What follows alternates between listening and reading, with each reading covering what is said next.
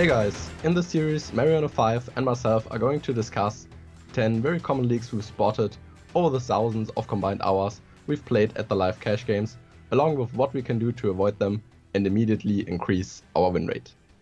Yeah, that's right, and we're also excited to announce that we have an entire Raise Your Edge course coming out in early 2019, which is focused solely on crushing the live games.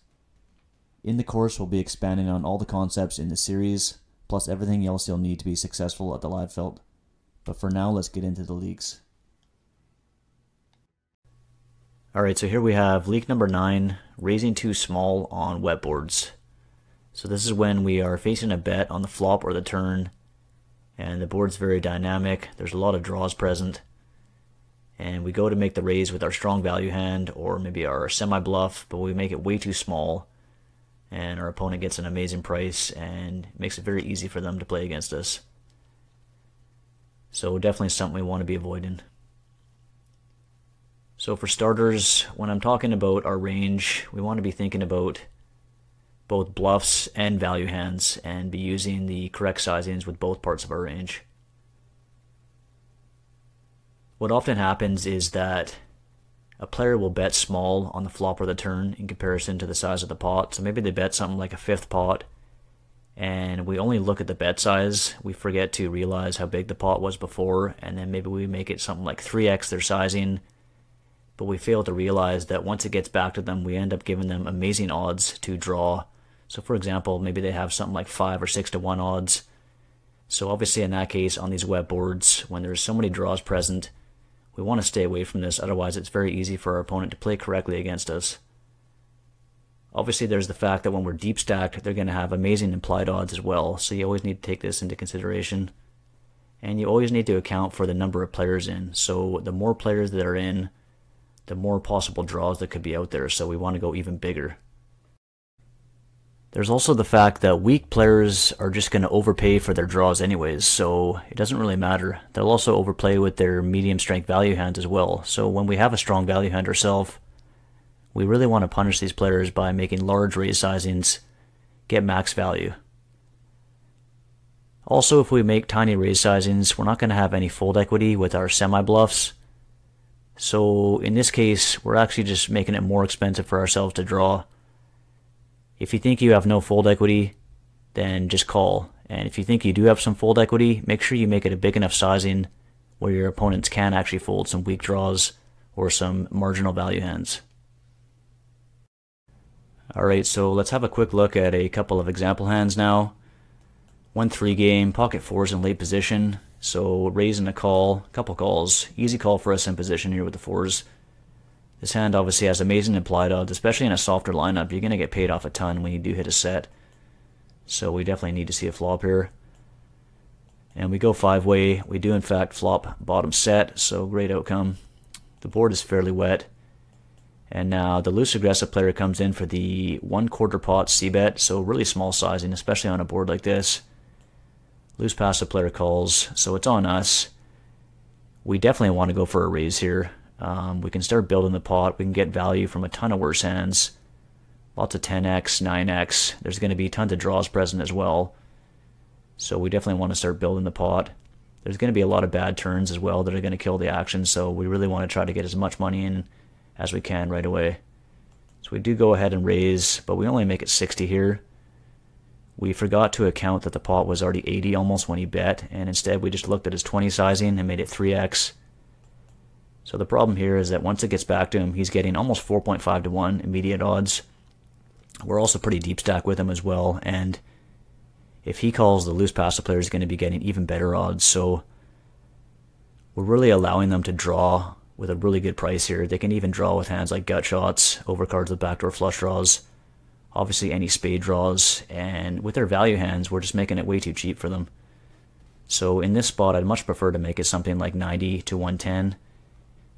Because realistically, the difference between them calling, say, 60 and 100 or so, it's not going to be much. They're going to be continuing with pretty much the same range. And there's also the fact that many players, when they see the bigger raise sizings, they feel like with their draws, they either should just shove or fold. So a lot of times, players will just rip it in with a spade draw versus the bigger sizing, whereas versus the smaller sizing, they'll just make the call and try to draw to it cheaply. So yeah, here just make it something like 90 to 110, going to be totally fine. Start building the pot right away and punish these weaker players with bigger sizings with your strong value hands. Next hand we have a 2-5 game now. ABC Reg comes in for the 4x from the cutoff. Random player in the small blind calls, so great hand to defend with here, which we do, and pretty good flop for us with the 2 overs and a flush draw as well as some backdoor straight draws.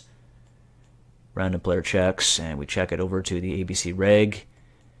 Now he comes out betting small sizing, only a third pot, so we can definitely assume his range is pretty weak here. If he had a strong overpair or a strong draw himself, we can assume he's going to be betting something like 2/3 pot or so. So he could definitely just be betting a lot of hands here, maybe some weak ace highs, just overcards, maybe some 7x, 8x, 4x.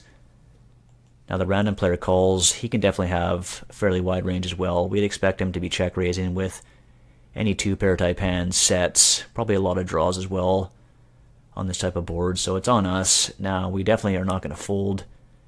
We could consider calling here, but I much prefer to go for the check raise here.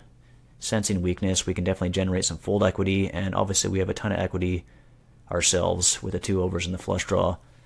And then obviously any 6, any 9, and any jack give us the additional gut shot on the turn, so tons of equity. So we do go for the check raise, but we only make it 50 here, so really small. Now, as you can see, the ABC Reg is getting 5-1 odds, and he's in position, so he can float with a ton of hands here. Any pair, a lot of ace highs, lots of hands with overs and backdoor flush draws, any gut shot. So really, we're just making it more expensive for ourselves to draw here because I really don't see a ton of fold equity. Maybe he folds, but the random player is going to call very often, so when you do go for the check raise, you want to make it big enough so that you do have additional fold equity. I'd much rather make it something like, say, 90 or 110 here, similar to the pocket fours hand. In that case, we're definitely going to be creating way more fold equity, taking it down way more often, so make sure you size it up. Alright, so looking to a solution now. The main thing is to practice counting the pot when considering what raise sizing you want to be using. So you always want to be aware of how big the pot was before he bet. The wetter the board is, the bigger we go. So obviously on extremely wet boards there's going to be a ton of bad turns and rivers, and we really just want to put as much money into the pot on the early streets as possible with our really strong value hands. Hopefully even getting it all in, that's totally fine. So for example, we have 7-8 suited on Jack 9-10, and there's 2 to a flush out there. Now in this case, there's obviously going to be a ton of bad turns. Any king, any queen, any 8, obviously any flush card. So we really want to pile the money in there as fast as possible here. Try to eliminate as many draws as possible with a big raise sizing. Now if we compare that to a board like King 9-3, and there's 2 to a flush, and we have a set of 3s, this board is still somewhat wet, but not really as wet as the one above, so we wouldn't have to go as big here. There's also the fact that if the board pairs, we're almost guaranteed to win the hand, so we don't have to worry about that. So in this case, again, don't have to go as big.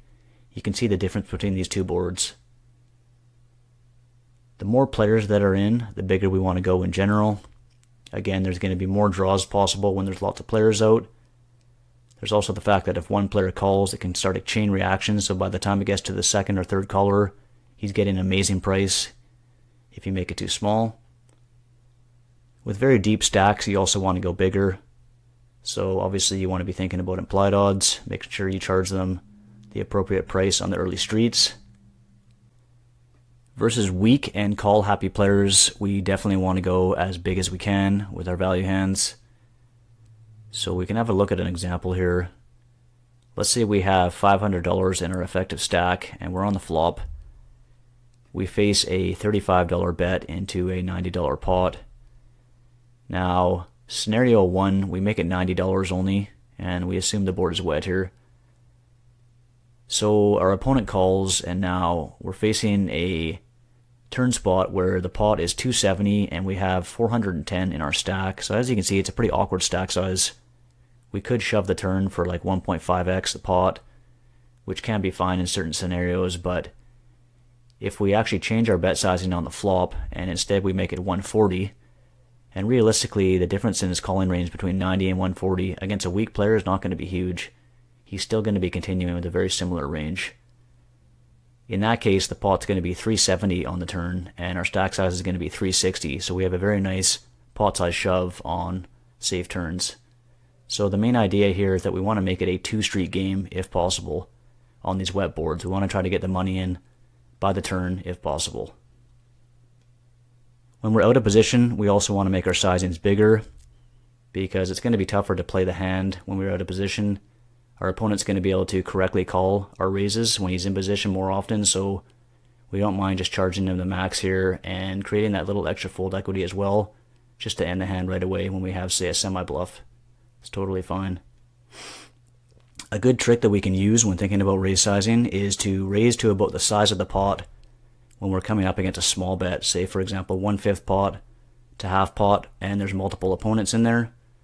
So as you saw in the pocket fours example, if we made it something like 110 or so, by the time it gets back to the original raiser, he's going to be getting about 2.5 to 1 or so. So it's a good trick that you can use. It's different than a pot size bet, which you see in PLO. In this case, I'm just talking about you just raise to the actual size of the pot once the bet gets to you.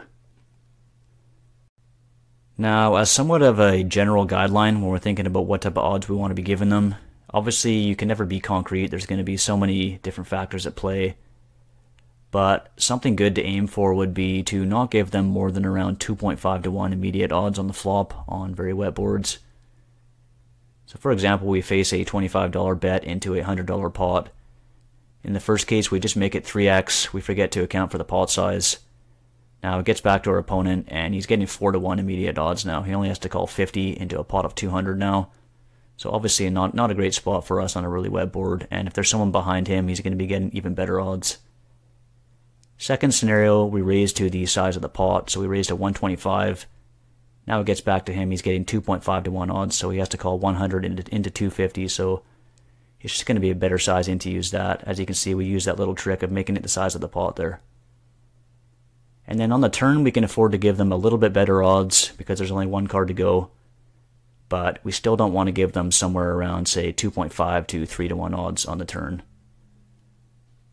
Alright guys, so that was it for leak number 9. Hopefully this can help you out, and just make sure that you make your raise sizings really big on these wet boards and get the money in there, get the max value. This has been Mariana5 for Raise Your Edge.